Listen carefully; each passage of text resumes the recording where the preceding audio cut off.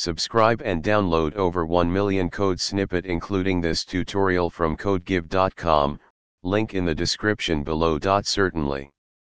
Reading screen text using Python involves capturing the screen content and extracting text from it. There are libraries like pytesseract and pillow that can be used to accomplish this task. However, it's important to note that these libraries might not work perfectly in every scenario due to factors like image quality, font type, background noise, etc. Here is a step-by-step tutorial to read screen text using Python. Python installed. Ensure you have Python installed on your system. You can download it from python.org. Required libraries. Install the libraries using pip. Below is an example of how you can capture screen content and extract text from it using pytesseract and pillow. Import libraries. Setting Tesseract path, optional.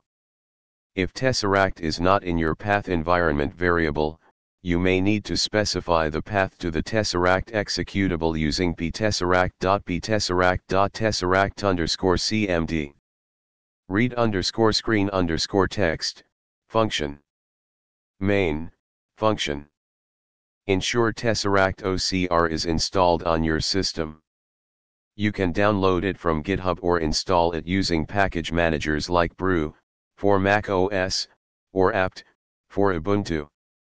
The accuracy of text extraction may vary based on factors like image quality, font, background, etc. Pre-processing the image, example adjusting contrast, removing noise, might help improve accuracy. Always handle exceptions and errors that might occur during image capture or text extraction.